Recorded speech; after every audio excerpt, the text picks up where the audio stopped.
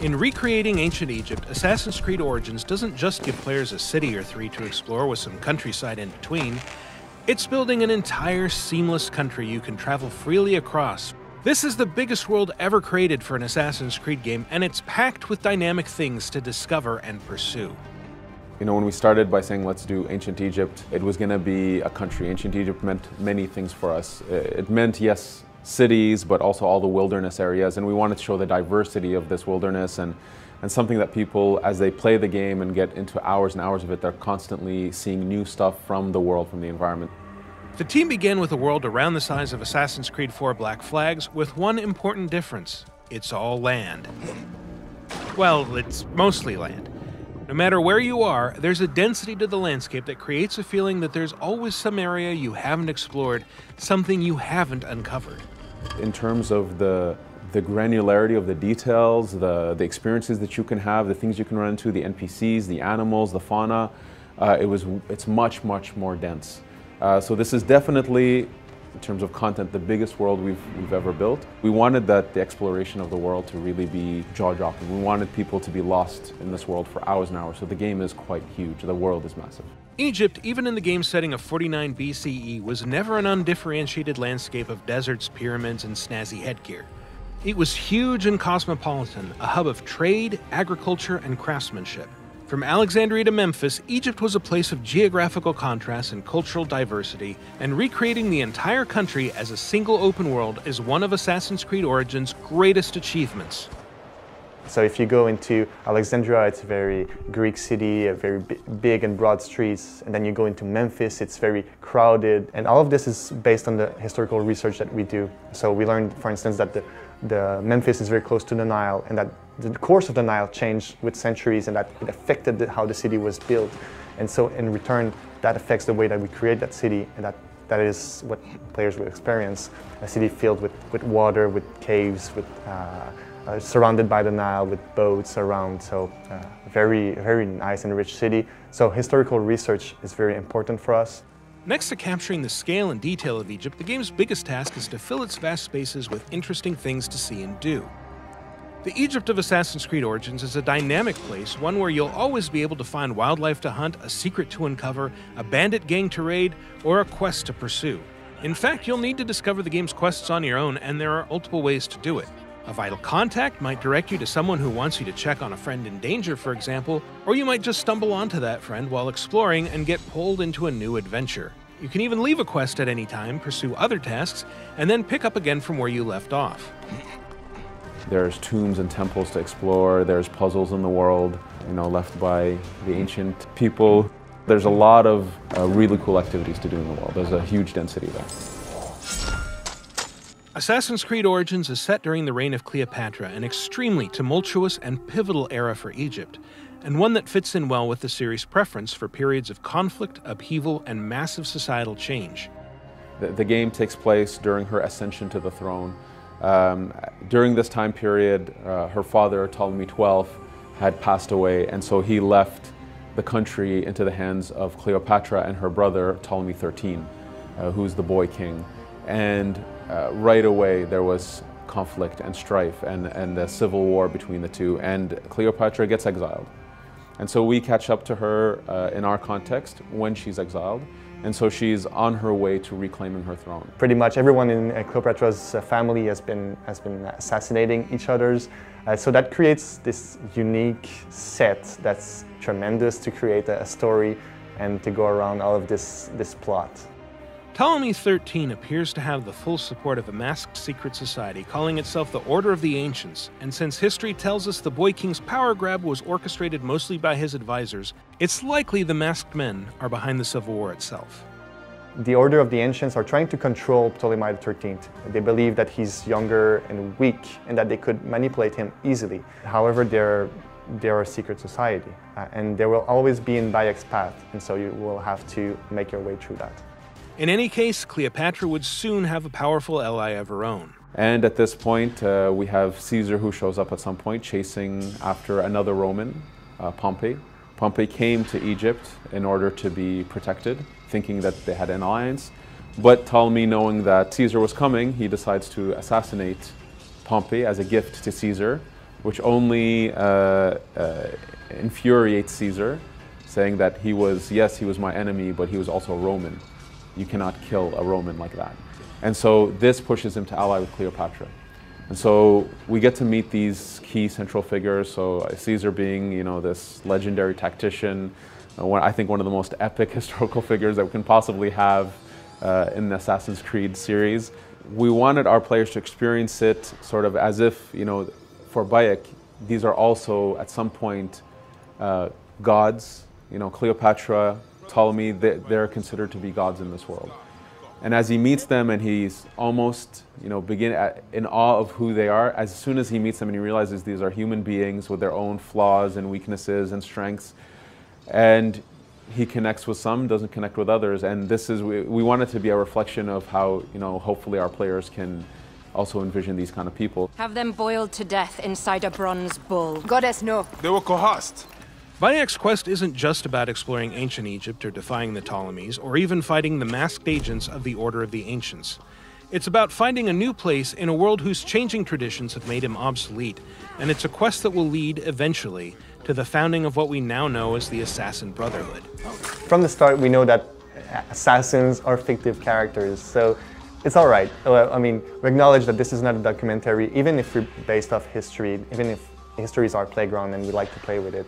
So Bayek, within that environment, even though he's fictive and he interacts with real people, we try to make it believable. That really roots him into the realm of Egypt. Assassin's Creed Origins is coming October 27th for Xbox One, PlayStation 4, and PC. To find out more, check out the other videos on this channel and visit us at Ubiblog. So effectively, we started with a map that was about, you know, Black Flag world map and replaced the water with land.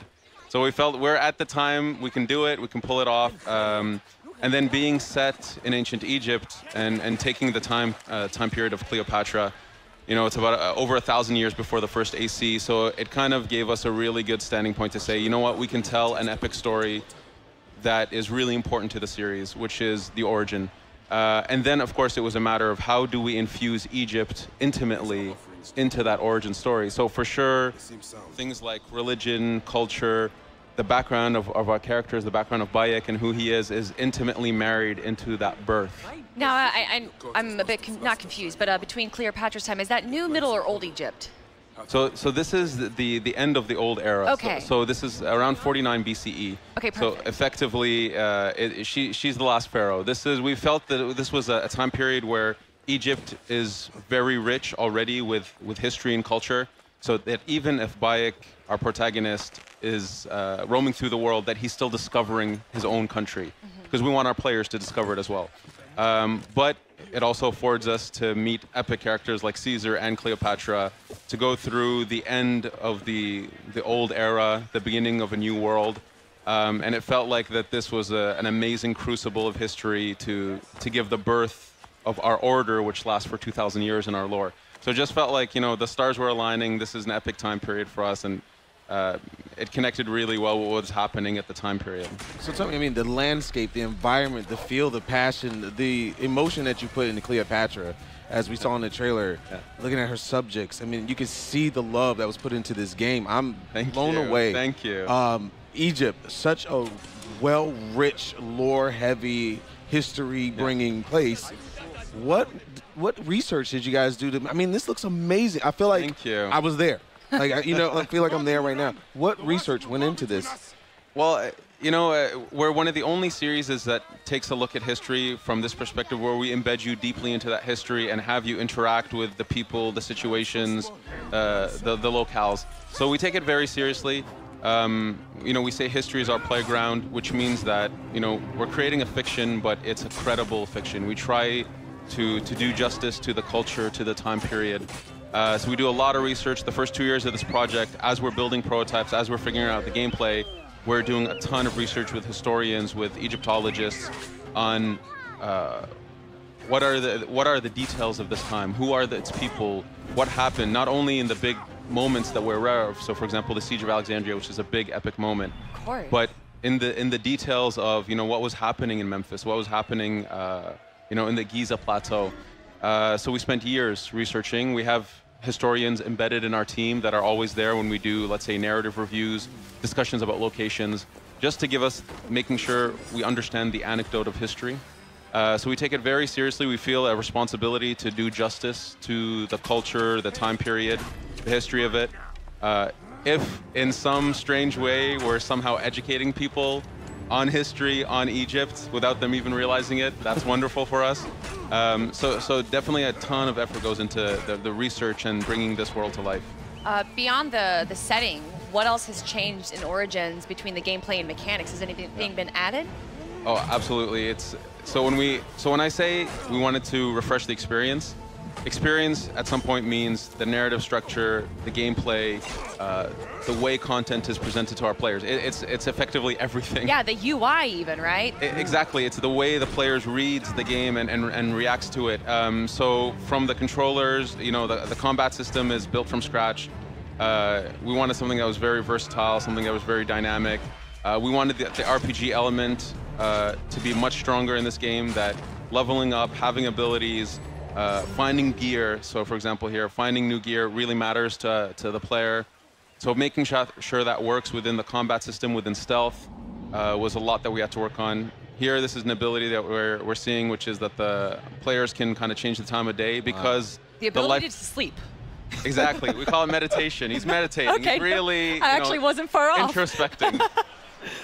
But the idea is, the world is really alive. NPCs, the people who inhabit this world have schedules, have agendas and needs. Soldiers, if you try to infiltrate a place at night, you might have half the soldiers are sleeping. Or during the day that they're more on patrol, but maybe they've left the area. So maybe you have more guards at night, but more are sleeping. So the idea is players can really approach the world, the challenges at their own pace with a lot of different tools. Here we can see we're running into a tomb, which is a very cool way for us to create a more linear gameplay challenge. So puzzles, navigation challenges, that kind of thing, but still within the context of this big open world. So a lot of new mechanics, a lot of new things for players to explore and experience. I mean, the first thing I noticed when I seen one of the first trailers was the combat. Yeah. It's so fluid, and it looks amazing. And you were talking about bringing some RPG elements to it. Yeah. I saw numbers. Yeah. Are those for crits or? Yeah. That blew, we have full-blown RPG. So we get a lot of questions about that. So in terms of UI, people can play with that. They can turn it off if they don't like it. But myself, I love the RPG elements. Yes. I want to see my crits. I want to see my. I love to min-max, right? Exactly. Like, I want the best weapon. So can you change your weapons? Can you change your armor? Like, can you upgrade them? Oh, absolutely. So there's a massive gear system where gear has rarities, levels, attributes, properties. So for sure, you can find weapons that do bleeding damage, weapons that have crit. Oh yeah, we've gone far into the realm of RPG.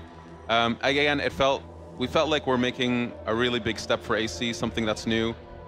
We wanted that if someone is playing the game for 40, 50 hours, the game's constantly rewarding them, providing them new challenges. So boss fights are a big thing in the game. There's a ton of bosses in the world. If they defeat all the bosses, do they get something extra?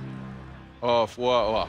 Let's put it this way. No. Let's put it this way. We consistently reward our players for exploring the game, for playing its challenges. So most definitely, the bosses constantly offer really awesome rewards. I'm just saying, I'm a completionist. There's lots of cool surprises. Yeah. So if I have to collect something, I want to make sure that I get all of it. And there's a lot of that in the game. Absolutely. We have a lot of stuff. We wanted that the game also feels organic, but you can trust the fact that if you explore, if you fight an awesome boss, you're going to get something out of it.